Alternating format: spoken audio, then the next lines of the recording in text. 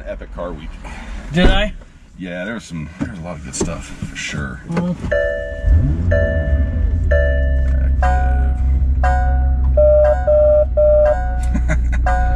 Yeah, classic McLaren. Power steering fault. Go to the service center. This will be fun trying to back up and crank the wheel. Yeah. It's because it's completely turned off. It's like driving a 1970s or 60s car. What? No, watch. This will be fantastic. Why? What's? Oh wait, no, it's there. It's there. It just thinks it's off. So sometimes it will be completely off, and I'm like, oh my gosh, it's fair to turn it. Classic McLaren will drive. That message will go away. You just have to drive it.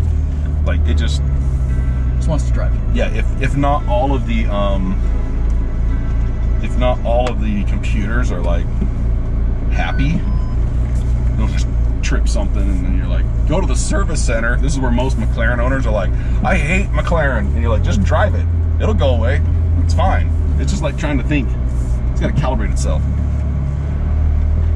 So what I got, like almost 17,000 miles on this. Yeah. That's how you do it. That's how you fix a McLaren. You drive it. I forget just how visible everything is. All the glass, no, it's total bubble. And that, you know what? That's what the Valkyrie Spider. It's basically a raised glass roof. It's got these little. That's awesome. Wings that come up, and then it goes like the doors go up, kind of like I don't know what you would call it, like little bat wings. That thing is crazy. A lot of pissed off Valkyrie owners. Valhalla? Or no, Valkyrie? Valkyrie. Guys that bought the Valkyrie, thinking 150 cars and that's it. Well, you got now you got 50 AMR Pros, so now we're 200. Now you got 85 Spiders. See what I'm saying? They're thinking they're like so exclusive, which they still are. But I don't know. I don't think you can go wrong with Valkyrie. I think it's such a crazy car that there's no chance you go wrong on that. So let me tell you a couple of the performance things they told us. In the wind tunnel, driving Valkyrie, and it's got a rolling road, right? In the wind tunnel, it's producing 2,000 kg of downforce. That's 4,400 pounds. The car only weighs 2,400 pounds. It's almost double its body weight. So it could literally drive upside down. It could drive upside down, probably at like 50. Because, that's at speed, right? So, but you only need half of that to drive upside down. So they had to actually release some of the pressure because it was pulling the rolling road up to the car. Oh my gosh. It was taking the rolling road off its track. It was sucking the road up. Sucking the road up. And then the tires blew. Oh. It blew the tires off their rims from the downforce. So like, oh, we gotta let some of that escape. Isn't that crazy? That is awesome. Dude, the thing is nuts. And yeah. Even Valhalla produces 650 kg, nowhere near 2,000 kg, but that's still, you know what, 1,500-ish pounds of downforce. Now, Valhalla weighs 3,300 plus pounds, but half its body weight at 150 miles an hour, pretty good downforce. And they said that that the Valhalla will actually lap the Nürburgring faster than Valkyrie.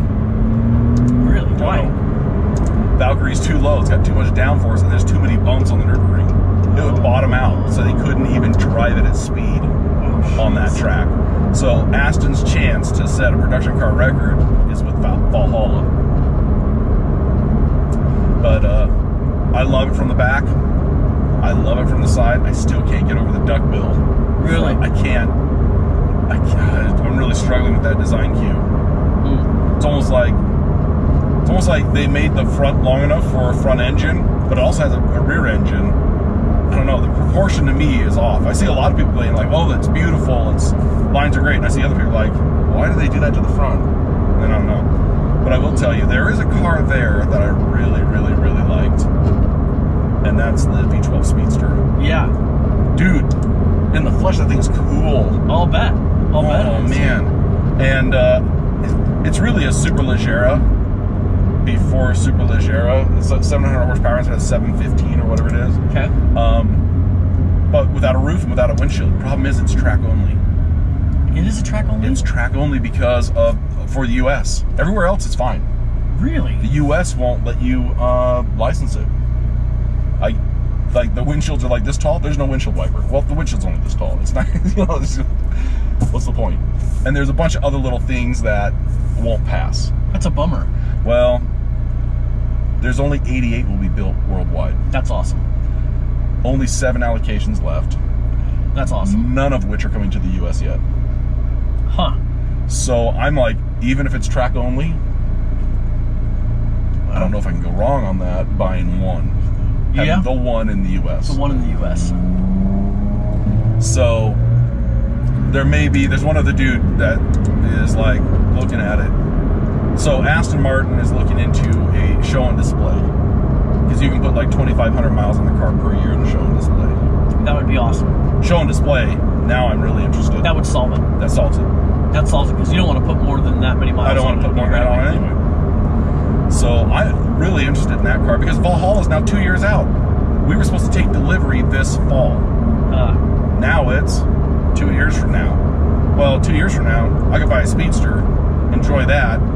If I have the means at that time to also buy a Valhalla, cool, or flip the Speedster, pays for the Valhalla. That'd be awesome. So, kind of playing in that space. What would you do with the Speedster as far as how would you spec that?